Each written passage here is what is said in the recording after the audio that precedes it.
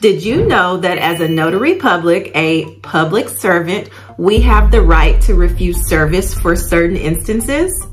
Well, if you didn't know it today, I'm going to share reasons why you, the notary, can refuse service to an individual for their notary appointment. Stay tuned. Welcome back to Amber on Demand. My name is Amber and I'm the lead educator at the Notary Academy. And I also use this channel to encourage you and motivate you to start your business in whatever it is that you want to start your business in. And then I also talk a little bit about my nonprofit and other things happening in the world of Amber on Demand. So let's get into it. Today I want to talk about a serious topic. A lot of notaries have come to my emails and some of my DMs asking me, is there ever a time that they cannot do an appointment, or what happens if you don't want to do an appointment? Do we have the right to refuse service? So let's get right into the reasons. Reason number one would be lack of proper identification.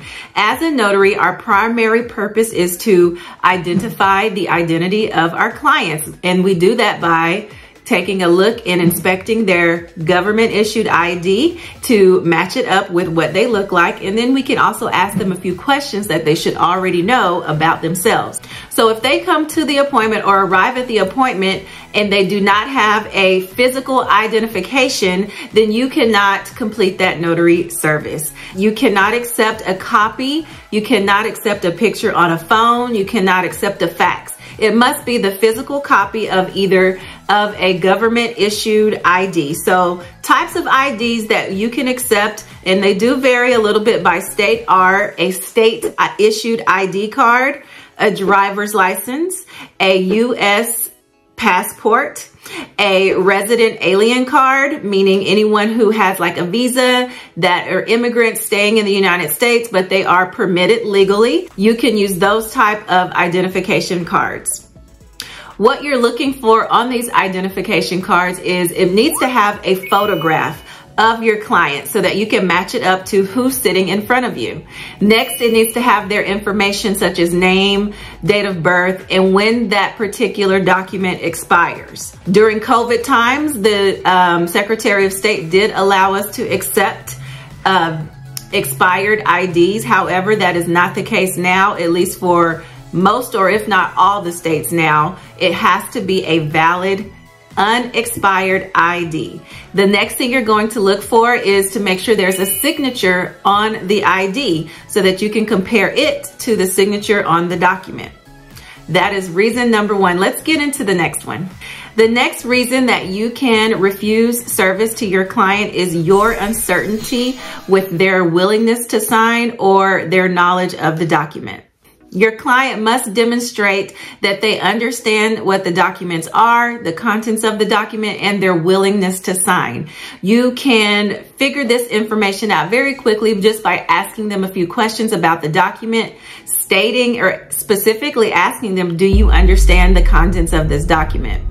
If you, the notary, ever suspect that your client is being coerced or under duress, meaning they're intimidated by someone to sign the document, it is our duty to stop the appointment at that time and not follow through to protect our clients.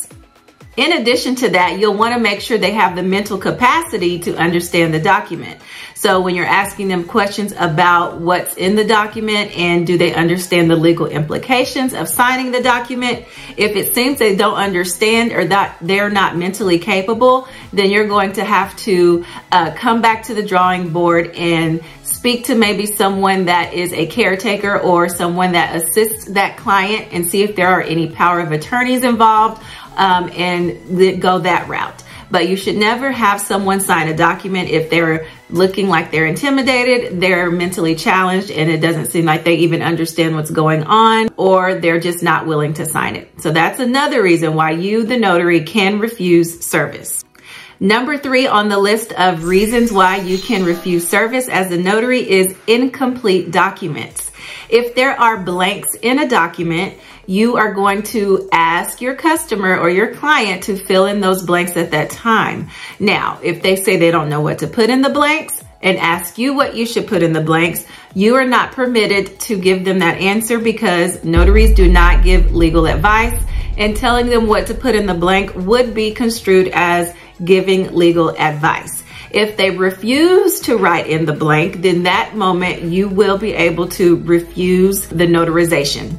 The reason behind this is fraudulent activity is high in the notarization industry. So those that come in with a blank document and ask you to notarize, they can easily change the information within those blanks at a later time, which in turn could produce fraudulent activity. So of course, you guys know our other purpose besides gathering IDs and properly identifying a person is to prevent fraud. And so that is one of the main ways to prevent fraud, is making sure that each blank is filled in properly before we sign, before we notarize the document. Before signing the document and notarizing it, you, the notary, must ensure you go over the document 1 to 2 times to ensure that there are no blanks left behind. It only takes a couple seconds to 1 minute to do this. You'll want to do this as a habit to make sure you're covering yourself and you're protecting your client. Reason number 4 a notary may refuse service to their client is conflict of interest. We, the notary, must act as an impartial witness to the signing. If there's ever a time where you, the notary, has personal interest in the document or may receive any kind of financial gain or benefit, then at that moment you will not be able to also notarize that document. For example, if your name is listed in anywhere in a power of attorney, anywhere in the document other than the notary, then you will need to stop that notarization and have a different notary come in and complete that notarization. Notarizing a document where you have interest or benefit can be considered as unethical and against the law. So you want to make sure you're not crossing the line and doing anything that could cause suspicion or cause anyone to bring you to court over a document you notarized where your name is also mentioned in the document. Play it safe. Don't do it. Take my advice. While we're on the subject of conflict of interest, there are lots of different answers that you will hear if someone asks you if you can notarize a document for a family member. And so again, you have to think about that conflict of interest. Now, some states, there isn't anywhere that it prohibits it. However, it is recommended not to do. And I like to always stick to the side of making sure I am fully compliant, ethical, doing all of those things. And so for family members, I tend to not notarize the document. I will allow a notary friend or a notary buddy do it for me. However, again, check your state laws. It could be possible to notarize for a family member, but just remember, have that ethical statement in the back of your mind of whether you want to be ethical. And if someone was to bring this up later in court, do you really want to be sitting there in court over notarizing a document for a family member? If you don't mind, then that might be something you might want to do. The last reason that you may refuse service for an individual for notary service is your safety. If you're ever at an appointment and you feel unsafe or uneasy, you have to prioritize your safety and you may refuse a notarization at that point. You can get up and leave. You do not have to give a reason if you feel unsafe.